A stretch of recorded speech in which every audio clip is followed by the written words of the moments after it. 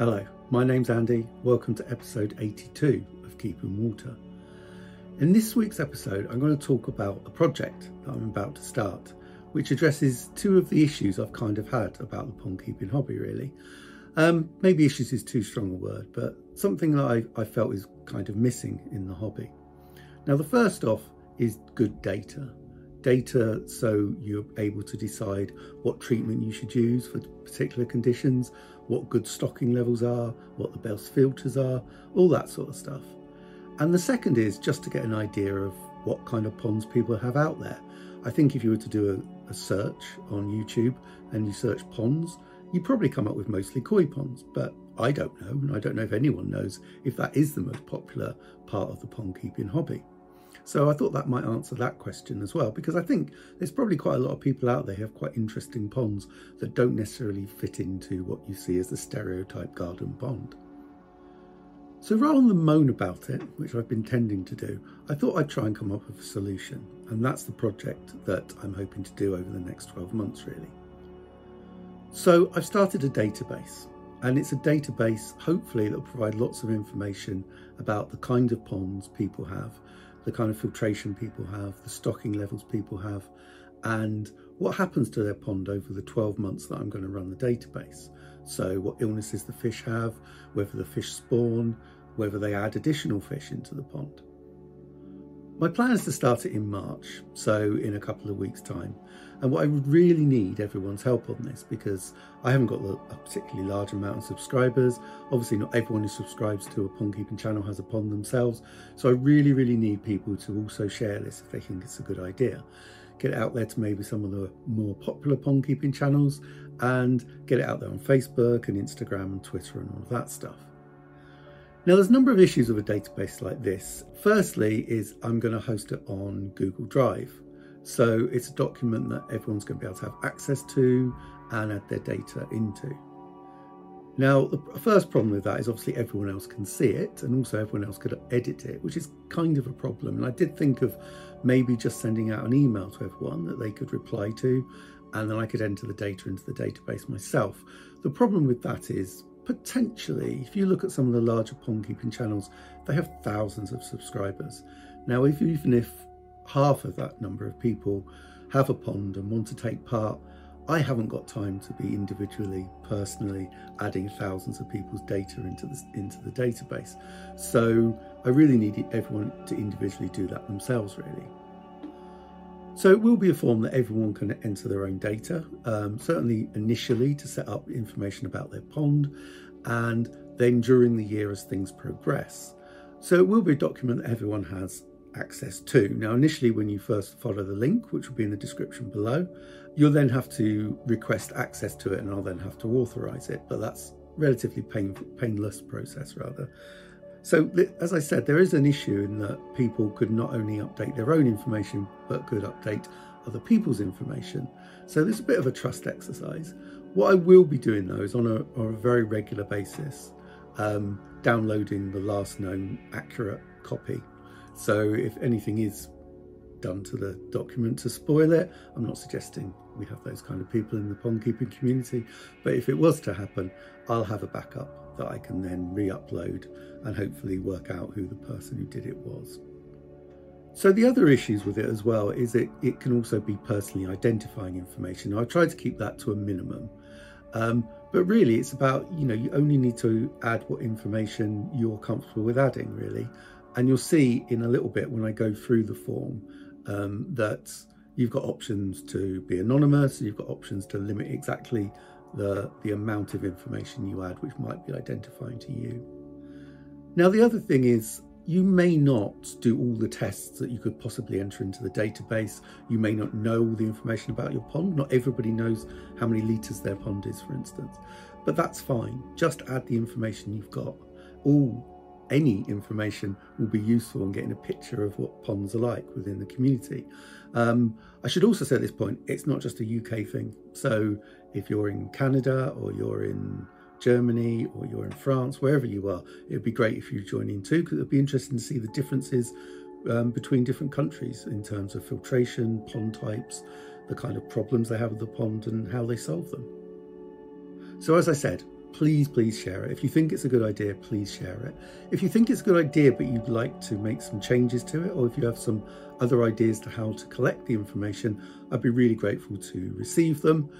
There's not long, because as I said, I want to start in March, so there's a couple of weeks.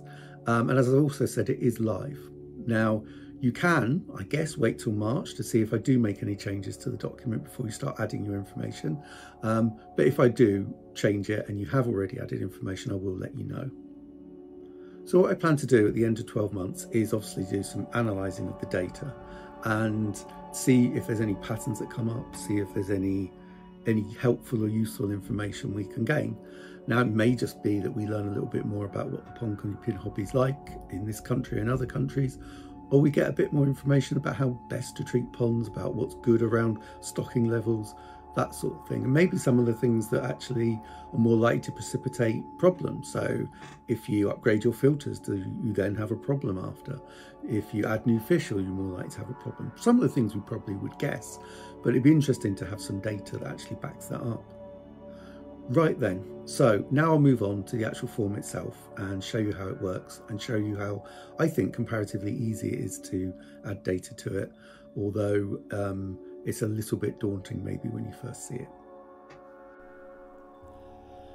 Right, so this is the form and how you'll see it on Google Drive. The first thing I want to show you is just some bits around navigating. There'll be a lot of scrolling right, as you can see. And obviously I'll go through all these sections, so don't be too put off by them. It's quite simple to fill in data really. But the first thing I want to show you is that you'll notice this left-hand column, which has your name, if you wish to enter it, that stays fixed. So as you scroll through the columns, you'll not be confused about which row you should be on. You'll know which row you should be on because it'll have your name in. So that makes it a little bit easier. Now, similarly as well, if we get lots of people entering in the form and there's lots of rows used up, as you scroll down the page, the top 3 rows stay fixed as well, so you always know what column you're entering in. Right, so let's start. So the first section is personal info. Now, as I said, I only really want people to enter in the amount of information they're comfortable with. So there's only a very small amount of information that could be described as personally identifying information. So you can add your name if you wish, or you could add a pseudonym, or you could add initials. It's really up to you. So to go through all this form, I think what I'll do is I'll fill in for myself. So in my own section, I'll just add in my first name. Now this next row, and this is the first of a number of columns, that you can have a drop down menu for. So all of the columns that have drop down menu entry are shaded green, just so it's obvious. So this is quite a simple, just yes or no. So I do have a YouTube channel and it's called Keeping Water, as you may or may not know. And there we go. Now the reason I think it's useful to know if people have a YouTube channel is really just to see if there's a difference in the type of ponds that people have, really, and is there a difference to how organized people are, how much they test, how much they change their stocking or update their stocking, how much they're building or constructing their ponds, how new they are to it. So it'll be quite interesting to see if there's any differences between people who have YouTube channels and don't. Now the last bit of personal info is location. Now again, I don't want people to be more precise than they'd like to be, and again, personally identifying. So I think a reasonable amount is the county and the country. Now again, you might not be in England or the United Kingdom, so just leave whatever you feel happy with. So if you're in Germany, you can just write Germany, or you could write the town. It's really up to you. And again, that will be interesting to see if there's any differences in terms of types of pond or types of filtration, or experiences that people are having with illnesses with their fish, depending on where they're based. Now the next section is about the pond itself. So the first column is pond type. So there's 4 options: a formal pond in ground, a raised formal pond, informal pond in ground or informal raised pond, and I am an informal in ground pond, so I click on that option. The next is pond volume, and that's in litres. Again, you may or may not know this, and as I said in the intro, it doesn't matter if you don't know all the information. Obviously, the more data we've got, the better. But if you don't know precisely or you don't know at all, that's fine. Just fill in what you know and what you're happy with sharing. So my pond, if we scroll all the way down here, it's about 10,500. Now, that doesn't include filtration, and I'm not entirely sure how much that will be. So I will tend to round up, and I'll call it 11,000 litres. Years since build. Right, so my pond was built in 2015, I think. Can't remember now, it's terrible, isn't it? But the current iteration of the pond, so the current version where I basically started from scratch again, is between 3 and 4 years, so I'll call it 4 years. That may be different for you. In this drop down menu again, it goes up I think to 50 years, which I'm not sure many people will have, but it's there as an option. Now this next section is about plants, and it's principally plants that are in the pond, not plants that are in a veg filter. That will be covered later on. So, and it's a fairly not very subtle list, so it's either none, some or lots. I think I have lots of plants. Now this is a construction type, and this will mainly be for ponds that are raised ponds. So sleeper / wood, sleeper / wood with window, brick with window, other with window, or not applicable. So for me, having an in-ground pond, it's not applicable. Now the lining material, again, is basically what makes your pond watertight, really. So liner, box liner, fiberglass, preformed or other. And I have a liner. And the last two are covered in winter, which is nope. I'm covered in autumn, but that doesn't really count. And heated, and again, no. So that's the first two sections done. Again, we can scroll along. And the next bit is what is the inhabitants of the pond. So what lives in your pond? So let me just scroll that a bit further.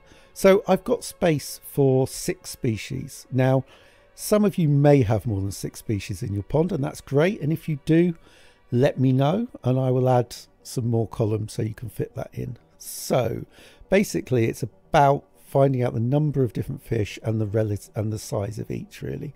So if I start with my pond, I have a tench, and it is between 40 and 49 centimetres.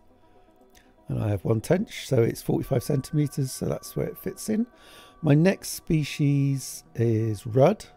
Now, I've got some rudd fry, so I will count them in the 1 centimetre to 10 centimetre category, and I have about 22 of them. And I also have some that are about 6 inches long, which is 10 to 19, and I have 13 of them. Now, the next species I have are carp. And at the moment, I have 2 carp, and they're between 60 and 69 centimetres. Now, I'm not entirely sure how long they are, just because I haven't measured them for sort of 18 months, but I would guess they're about in that range. And that is all the species I currently have in the pond. Obviously, you have more, you may have more, you may have less. There's quite a few species in this drop-down list. There's koi, grass carp, sturgeon, sterlet, minnows, all sorts. So you've got a fairly wide choice depending on what your pond has. And the final little section there, just after current stock, is other wildlife. So for me, that's really frogs. So I do have frogs in the pond. I have some invertebrate and insect life in the pond as well, but I don't really know enough about how many. I don't think I have newts. I think in the very first iteration of the pond, I found a newt in the garden, but unfortunately it was dead. So I'm not sure if I have any in and around the pond. I've not found any anyway. So the next section is spawning. So your fish may spawn. So we've got 4 sections that you can add in. That's depending on the different species that might spawn, or you might get more than one spawning from each species, and all that really is you click on whatever species has spawned in your pond and then add the date. So if I was filling this out for last year, it would be Rudd, and I think it was April, but I'm not entirely sure, but I think it was about April. And we'll see this year. I'm hoping, as I've said in previous videos, that I'm getting some more carp, which means the carp might spawn and the rudd might spawn, so quite a lot going on. And the final section in inhabitants is about new additions you might get during the course of the year. So again, I think there's 4 spaces to fill this out in. No, 3. If you get more than 3 different species or 3 lots of new fish at any one time, then let me know really, and I'll put some more columns in. So again, you can choose the species of fish you've got, add what kind of type they are and how many. So if you've got a whole load of fry, you might have 100 koi fry, for instance, so you can stick that in like that. So I'll clear all that data. Right, on to the next bit, which I think is filtration. Right, so, and the first section is it pump fed or bottom drain? So mine is pump fed, so I'll click on that. Trickle in, so that's basically systems, if you don't know, where you're constantly trickling in fresh water and you're overflowing water that's in the pond. So you're basically doing a water change very slowly and gradually, which is a great system, and I would love to have it, but I haven't, unfortunately. Pressure filter, again, it's just a yes and no choice, so I haven't got one. Multi-bay, yes I have. Sieve, again, I'd quite like one, but I haven't. RDF, which is a rotary drum filter, again, I'd really love one, but I haven't. Moving bed, yes. Tempest upflow, yes. Easy pod, no. Nexus, no. Backy shower, no. Again, I'd like one. Backy river, no. Skimmer, yes. Box filter, by which I mean one of the stereotypical black box filters that have a variety of different media, and both mechanical and biological in. And again, I have had one in the past, but not now. And then veg filter, no. And then there's a little box for other, and again, I haven't got any other filtration. So that's the basic setup of your system for people to see. The next bit of data is really around how your pond fluctuates or doesn't during the year, and some of the monthly data you can collect. Now, you may not collect this kind of data or do these kind of tests on a monthly, weekly, daily, yearly basis. So really just fill in what you do. I know that some people, and I hope to this year, do water tests weekly. Some people only test water when they think there's a problem, and that's fine. It's really whatever data you've got, whenever you've collected it over the 12 months, enter it in. So there's pH, so you could enter your pH score there. Now mine is usually 8, so I would usually put an 8 in there, but it's really the average. So if you do test every week, for instance, or even more than that, it's the average over each month. So there's KH, GH, ammonia, nitrite, nitrate, oxygen, if you test that. And then we got into things which aren't technically tests. There's some of the things you might be doing with the pond. So how much you feed on a daily basis as an average in grams. Now again, you might not measure that. I haven't. I will, hopefully will be this year, but I generally don't. But I think it's quite useful. Then the temperature of your pond, so the average temperature during the month. And again, in a month like March, it might be quite a wide swing, especially if you're not heated. It could be 2 degrees or it could be 12 degrees. Then how much filter cleaning you're doing. So again, it will depend on a little bit on what type of filtration you have. But let's say you cleaning the filter once a week, twice a week, once a fortnight. So that would be 0.5 a week.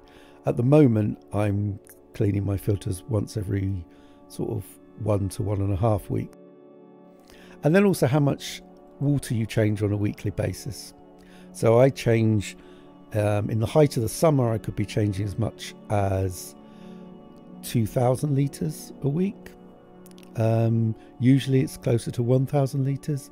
But again, if I had a trickle in, trickle out, I wouldn't be doing that all in one go. So it can either be how much your trickle in, trickle out system changes, or how much you do in a big water change when you clean your filters.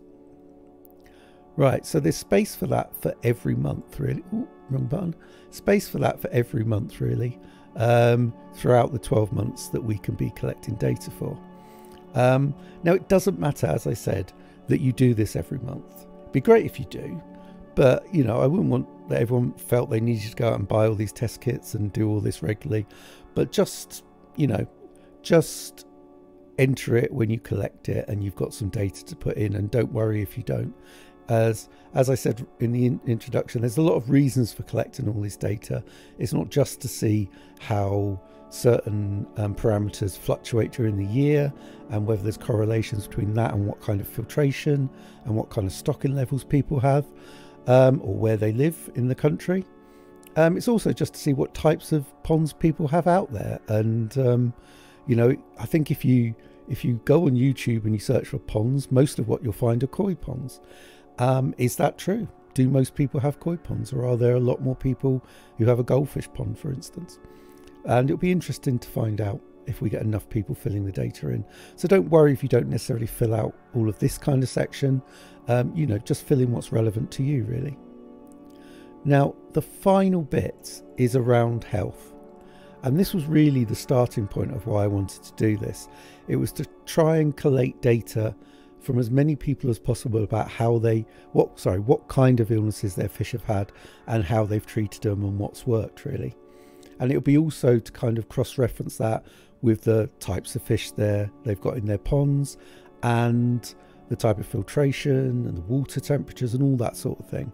So by and large, it's kind of straightforward. So the type of condition, so it might be Costia, for instance, when you realise they had it, so I put diagnosed, but that's because I'm a nurse, but when you realise they had Costia and the sort of treatments you use, so you might have given FMG and you might have done 2 treatments, you might have had to do another treatment times 2, and then at the end of that put the date that it was resolved, so the date you felt your fish were well again. And then we'll get a kind of an idea of how much work people are having to do, what type of treatments people are doing, and how that works out for everyone. So I've put space for, sorry, this isn't scrolling. I've put space for 4 bouts of illnesses. Hopefully people won't have any more than that. Again, if you find you do, then let me know and I'll add some more columns. And what I mean by bouts of illnesses is not they've had Costia and you felt you got on top of it, but then you tested it again and you haven't, because that's probably just one bout of it, really. So it might be you have Costia in April in some of your fish, you treat them, by the beginning of May they're fine, and then in July you have trick or something. So it's 4 very separate bouts, and that by and large is it. Seems quite an unwieldy form. I hope I've explained it reasonably well. If you have any problems, then post some comments on this video, or if you look down the bottom of here, there's a comments tab, and in that you can put a date, put your name if you wish. You don't have to do either, really. Date's useful just so I can keep up with the comments I've answered and come across, and then just write what other problems you're having and what you'd want some help with. Or if you go to my YouTube page, you will find an email address too that you can go to. Oh, one final thing that I forgot, actually, that's quite important. You may have more than one pond. So if you do have more than one pond, just start another row, really. So put your name in there again, all that information again, and then talk about your second pond or your third pond or your fourth pond. I only have one pond. So you can add as many ponds as you have, really. You're not limited to just talking about one pond. I think that's a reasonable explanation of it. As I said, any questions, comment section below, and we will hopefully this will capture enough data. If there's anything you think could be included, or anything you think I need to include in a slightly different way, then let me know and I'll do my best. For instance, if I've missed out a really obvious type of filtration, then again let me know and I'll aim to put that in. And again, I don't think I've missed out on any species. I think I've by and large included most species that people have in their ponds. Again, let me know if I've missed out a species you've got, and I'll try and update the form. Right, I hope that was reasonably understandable. If you have any questions, please, as I said, share them in the comment section below. As I also showed, there's a comment section on the form. One thing I think I missed on that bit was to say you don't need to actually save in Google Drive. If you don't already know, once you enter the data, you can just close it and it's already automatically saved. So yeah, any advice you may have, any questions you may have, please share them. And please take part, really. I think it's a good opportunity to get a lot of data together about ponds and treatments and filters, and just get an idea of what the community's like, really. And it is a pond keeping community, I think. It's not just a koi keeping or a goldfish keeping or wildlife pond keeping. It's all different types of pond keeping, and I think we can all learn from each other. So it will be very useful. Right then, I think that's it. As I said, I can't ask you enough to share it if you think it's a good idea. Share it everywhere you know. Share it with other YouTubers, share it with other people you know, maybe in real life who haven't got a YouTube account, but they do have a pond, because that's the kind of people we want to hear from, really. So that's it. Thanks again for watching, and I'll see you next time.